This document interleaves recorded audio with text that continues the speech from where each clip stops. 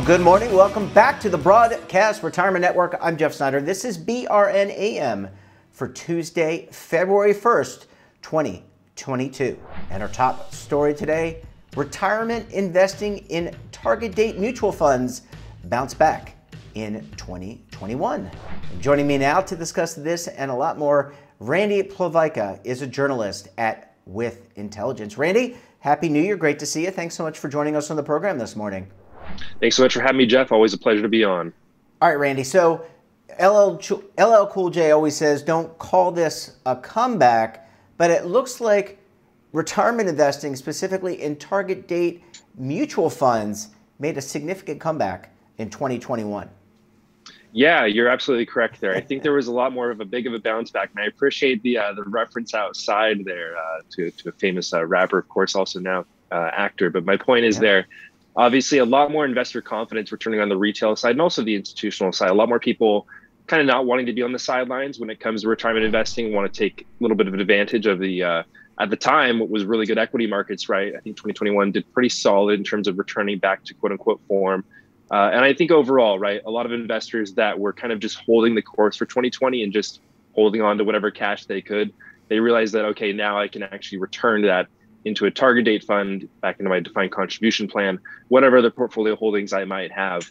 To your point, right, even investments in class R6, which are low priced retirement shares in mutual funds, were way up this year. I think about double from 2020. And I believe, total about 42 to 43 billion range for 2021, which is really healthy, right, and really good to see.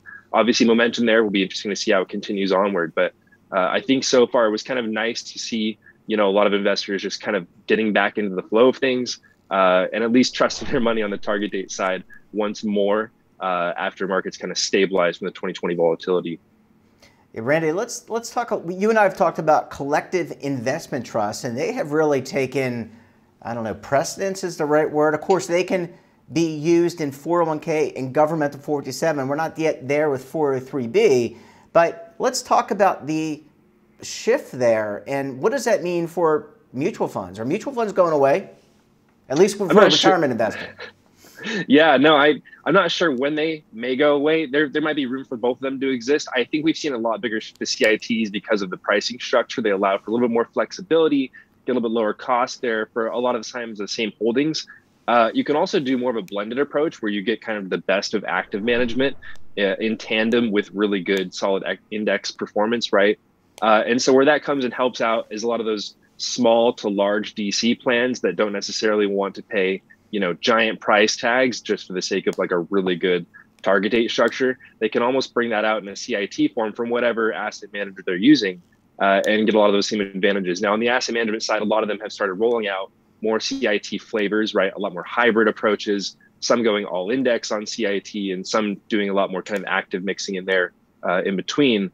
The point is, I think the development there is kind of shifting towards CITs where there's a lot more flexibility.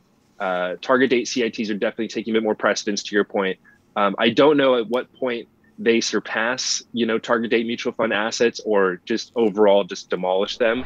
That being said, I would not be surprised to see a wider shift to that in the future. And those assets will largely go from mutual funds to the CITs. I don't think they're going to flee and go elsewhere. But my point is, if I had to put a timestamp on it, I probably couldn't, but I'm sure there's a lot of CIT providers out there that are hoping for the next 3 to 5 years for that kind of parity to be achieved.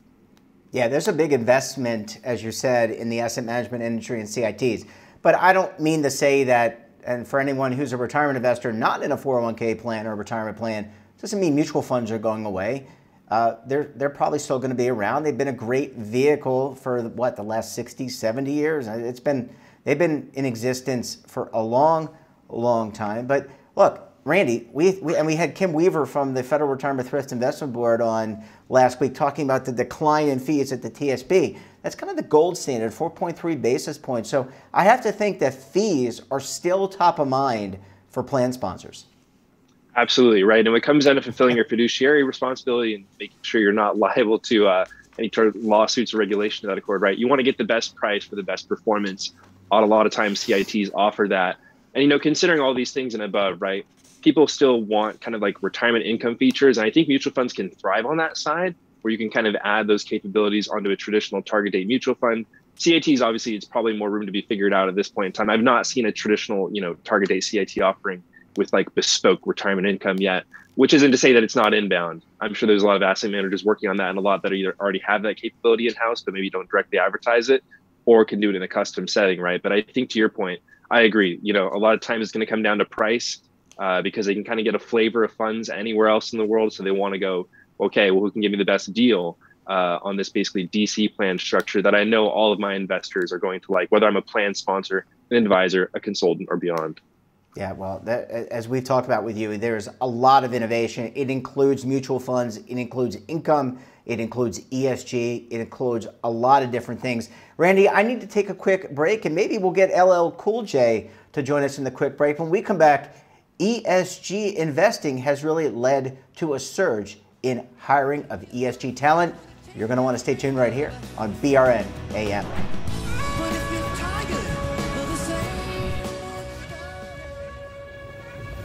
Imagine a new television network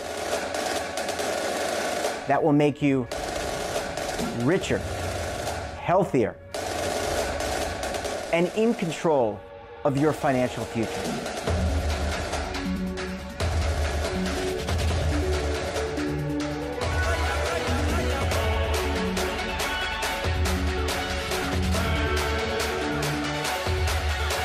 This network is for the policewoman in Nashville, Tennessee, the baker in Dubuque, Iowa, the teacher in Lexington, Kentucky. We want to make the idea of savings and retirement culturally relevant. But what do you see as a defining issue of the midterms, especially for the smaller businesses? I mean, they are the lifeblood of the American economy.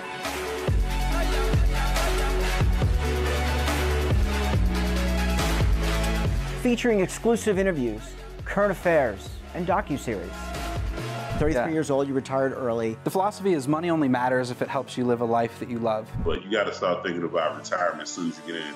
The Broadcast Retirement Network will drive very high engagement with premium partnerships. So this isn't retirement and savings for your parents or grandparents. This is for all Americans. And we're going to change the way you think about money.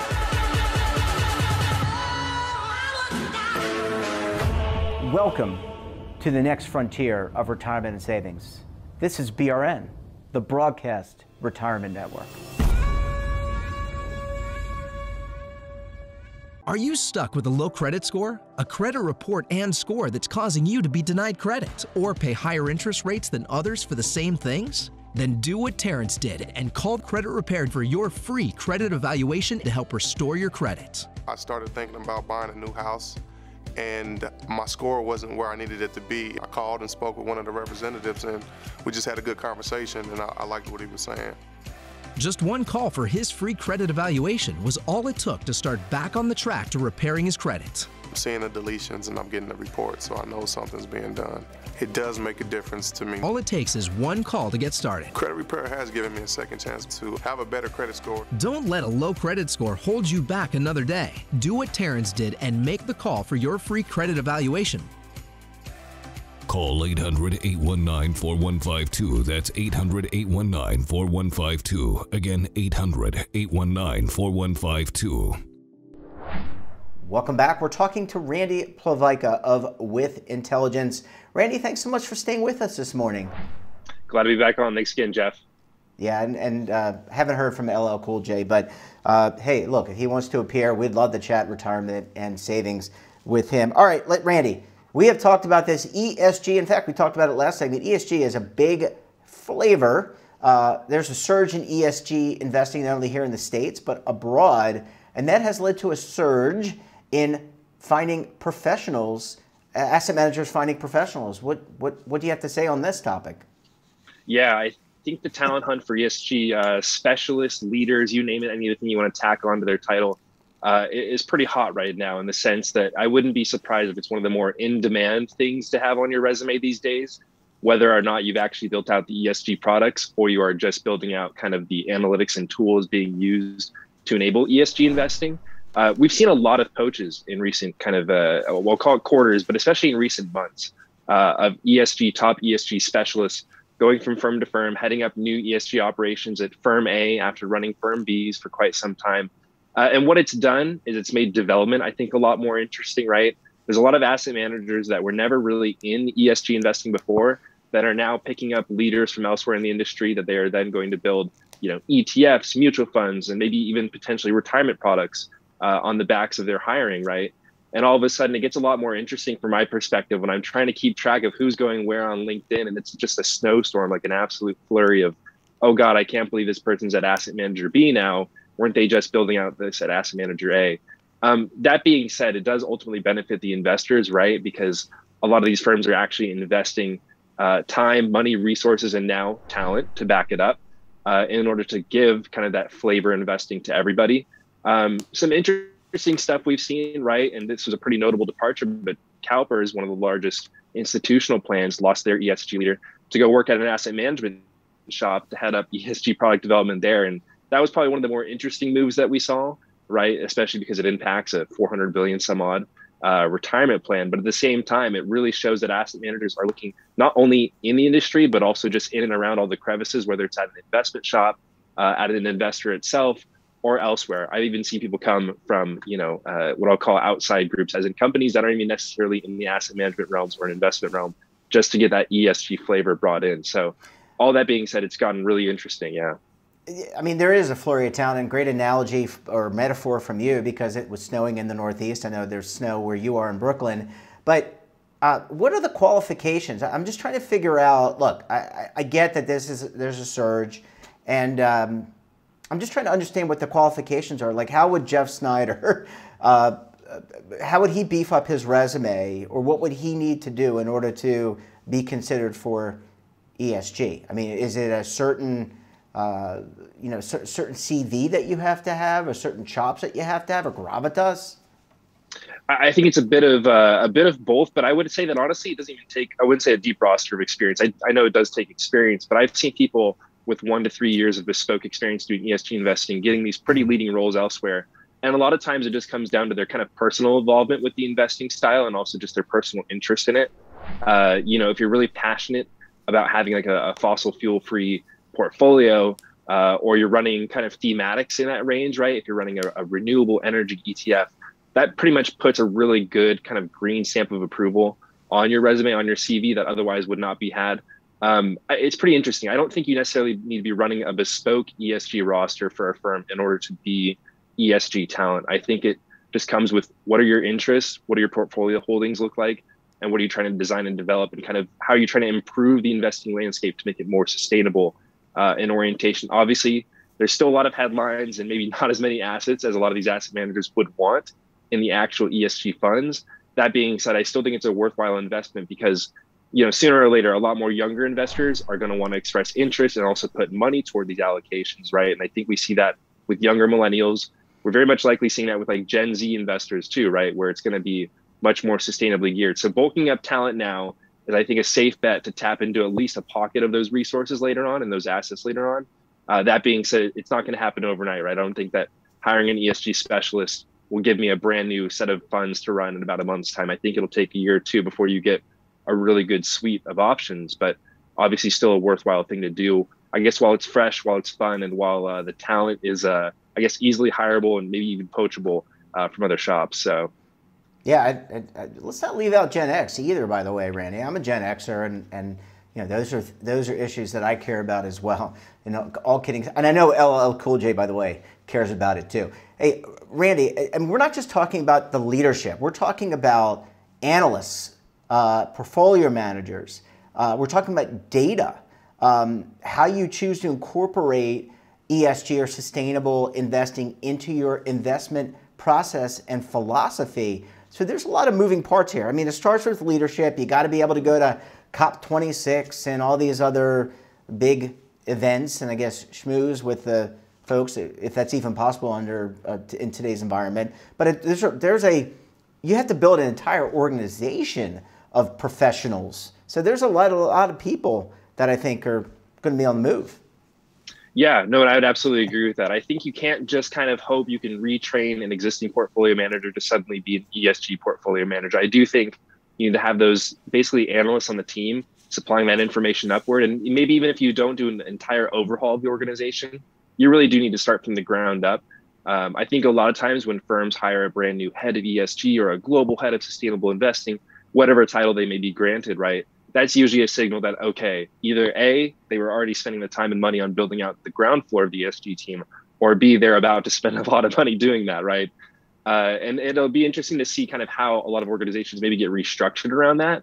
I've spoken with quite a bit of asset managers that say, oh, well, we already integrate, ESG factors into our processes.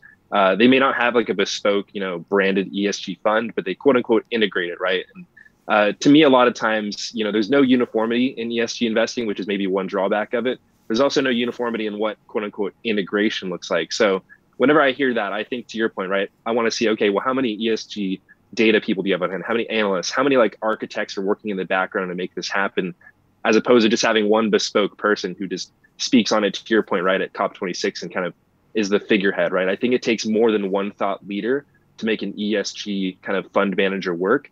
But that being said, I would say that, the investment in that sort of talent is not going to stop anytime soon, especially as these offerings, I guess, get more traction and more interest from retail and institutional investors alike. Yeah, well, certainly it's a lot more than a flavor. It's and a lot more than a trend. And we're going to have to see, to your point, how it plays out with institutional investors, especially here in the States, and also with retirement plans like defined contribution plans. Randy Plavaika, always a pleasure. Look, we went everywhere on this show with you today. Really great to see you. Thanks so much for sharing your perspective, and we look forward to having you back on again very soon. Thanks so much, Jeff. And that wraps up this episode of BRN AM. Have a topic of interest, someone you think we should talk to, well, drop us a line. And don't forget, for all the information in lifestyle, wellness, tech, finance, so much more in all in one place, check out today's edition of our daily newsletter, The Morning Pulse. Want to see our latest content or search our archives? Well, of course, check out our website, broadcastretirementnetwork.com, and our streaming partners like Amazon, Samsung, Roku, and over 100 more. We're back again tomorrow. Until then, I'm Jeff Snyder. Stay safe, keep on saving, and don't forget, roll with the changes.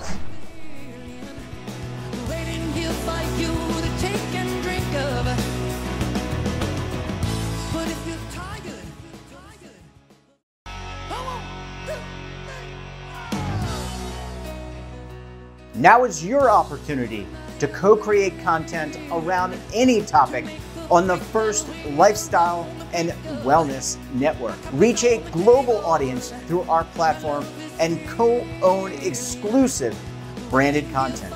All of our programs are available on demand and also as audio-only podcasts, so you can take us on the go. Broadcast Retirement Network, available anytime, anywhere, and on any device. Are you being audited and do you owe the IRS $10,000 or more in back taxes? Is the IRS threatening to take more of your money? Don't fight the IRS alone. The Tax Doctor is here to help you negotiate your tax bill and reduce your stress. The IRS can freeze your assets and seize your bank accounts, but you can stop these IRS actions.